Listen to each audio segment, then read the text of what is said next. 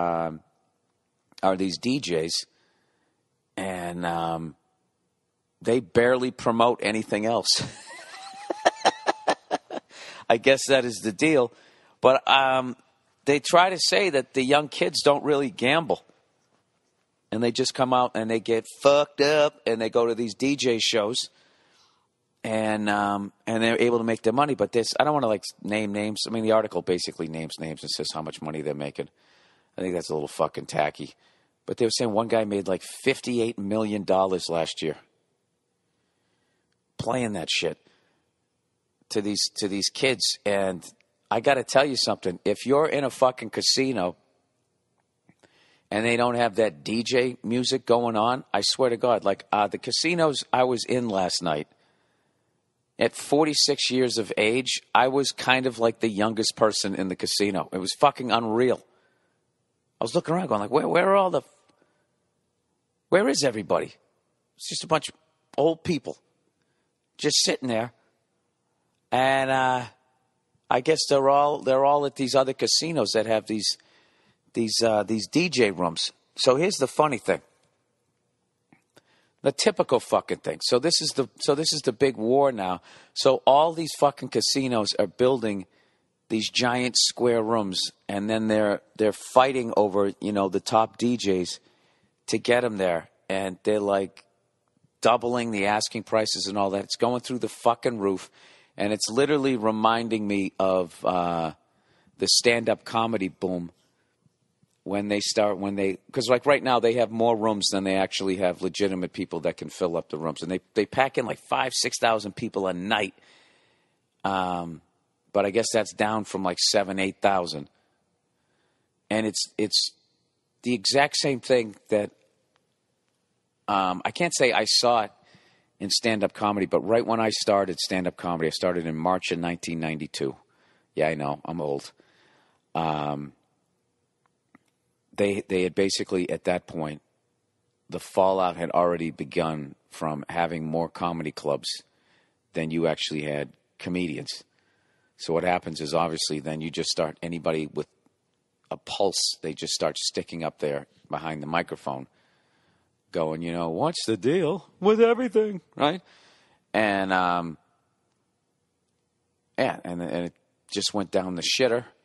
And I just don't fucking get why they keep doing this. It's like you got a great thing, EDM, electronic dance music, I guess is what it's called. And, well,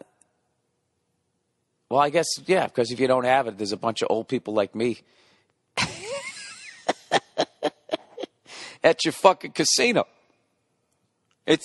I've never seen the distance between young people and old people greater in the entire time that I've been coming out to Las Vegas, which has been since the late 90s. I've never seen it bigger, but you used to see a decent mix of people in the casino, and then like certain place like the Hard Rock Cafe Casino, whatever the fuck they called it, that was like the place to go, and you went in there and there was a bunch of young kids in there. And by kids, I just mean people in their 20s. But basically all the other ones were kind of like, it was a decent fucking mix of people, and there were people gambling. And now, I don't know, the tables and shit were dead. Granted, it's a fucked up time to come out here. Hockey and basketball are over, so a lot of the sports books are kind of drying up. But, like, it's going to be interesting to see when this bubble bursts exactly what is going to happen and what the fuck they don't give a shit. I was going to say what they were going to do with their rooms, those giant square rooms, what they can turn them into. So right now, yeah, you basically have ventriloquists or that fucking that EDM music out here. And I don't know, man. It's a I just that thing is gonna fucking nosedive. It's gonna nosedive. I mean, you got to be thinking that as you just keep building another room. We're giving him $50 million. We'll give him $60 million. This is like what the Red Sox and Yankees did. The next thing you know, you got Eric Gagne up there fucking doing that shit. And then it's over. Then one day somebody just stands back and goes, what the fuck are we doing? But you got to do it. That's what back when I was coming up, it was that hair metal shit. Everybody blew out their hair, right? Said something about the devil, and then you had a little fucking ballad. And then you shot the ballad, right? And the ballad was always in black and white in the beginning. And then when the guitar solo finally came in, that's when it went into color. They just ride it into the fucking... I think that's what you do on that side of the business. You see a trend. This is where the money's going. And you just fucking jump on that horse. You don't stop for water. You just ride that thing until it dies. And then you get off the fucking thing. And you act like you never rode the horse. And, dude, EDM, I can't even listen to that shit. Even though you made like $1 zillion fucking dollars off of it. So, I I don't know. I know I'm obviously in way over my head here. I don't know what I'm talking about, but I found it really fascinating. And I got to tell you, I'm happy for all those goddamn DJs, you know? I mean, you know what's great about their like stand-up comedy bubble here, this thing that they're fucking riding, is they are making money. They're going to be set for life. All right? So if there's any goddamn DJs listening to this fucking thing, I better not see you on some behind-the-music thing talking about how you blew your $50 million a fucking year. You should be set for life. Oh, my God. If I made $50 million in one fucking year, you figure, all right, you're giving away 10 to your agent, 10 to your manager. That's $10 million. Now you're down to $40 million. Then the government's going to come in and they're going to fucking whack you for at least half that.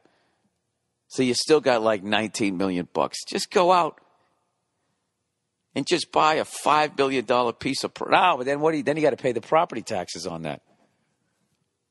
Someday when the DJ shit ends, buy like $1 million house in Alabama, right? Go down there in Alabama where everything's fucking cheap, or Arkansas, something like that, and just buy yourself a big spread, pay the fucker off, and then when the whole thing goes into the shitter and nobody cares about that music anymore because it's, you know, you got to wait 20 years until it becomes cool again. Because it goes down the shitter, and then the next decade, they got to have their own personality, so they got to hate on the decade before, but the decade before is always considered cool, right? Like right now, slowly the 90s are going to start coming back, you know? Like in the 90s, then the 80s, when I was coming up, everybody was into the 60s, and everybody thought the 70s sucked with disco and soft rock and all of that fucking shit.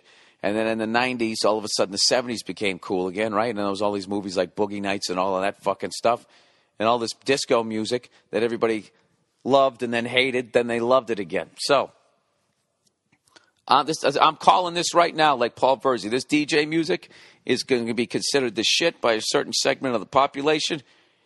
Okay? In the 2020s, everyone's been like, oh my God, it's fucking awful. Emperor's New Clothes. What was going on? Everybody stood there with glow sticks, pumping their fist in the fucking air. And then the hipsters of the 2030s, of the 30s, they're basically going to be like, I don't know. I don't know what the fuck they're going to do. They'll be walking around with mouse heads on top of their fucking heads. Gee, Bill, that's really insightful. So you mean like nothing's going to change in the future? Yeah, that's basically what I'm saying. Go fuck yourselves. All right, this is the Monday Morning Podcast. If you're new to the podcast, this is about as good as it gets. I hate to tell you. This is what I'm bringing to the table. And so if you want to leave, I totally understand. Oh, my God, the fucking iPhone. I get it. I heard the first fucking one. Jesus fucking Christ. Why does it do that? It rings, and then you don't pick it up. I literally push the fucking button to say I don't want to. You know what's funny? Some DJ that boom, boop, boop, boop, boop, boop, boop, boop, boop, boop, boop. They could turn that into a hit song. And if you be, you know, like they could blend that with Guns N' Roses, whatever the fuck, that Sweet Child of Mine, which, by the way, I heard the blending of that last night at this bar that I was at, and I literally thought that somebody had put on two fucking stereos at the same time. Stereos, that's how old I am. And I got to be honest with you, it sounded like absolute shit. That was not a good example of that. It fucking annoys the shit out of me when young kids think that that's fucking amazing. When somebody blends this album with that album and they can't fucking believe it. Like, oh shit, how did they do that? It's like, well, you basically, you find two songs that are the same tempo. You know? That's all you need. If they're the same tempo, they'll all fit. That's it. So that's your homework this week. Some up-and-coming DJ, I want you to have a hit. I want you to get out here to Vegas and start vacuuming up all this money that they're throwing at these DJs out here. Take that fucking boop, boop, boop, boop, boop, boop, boop, boop, boop, boop, boop, whatever the fuck that is. You know, and blend that with Lawrence Welk's Winchester Cathedral. or whatever the fuck you want to do with it. I don't give a shit.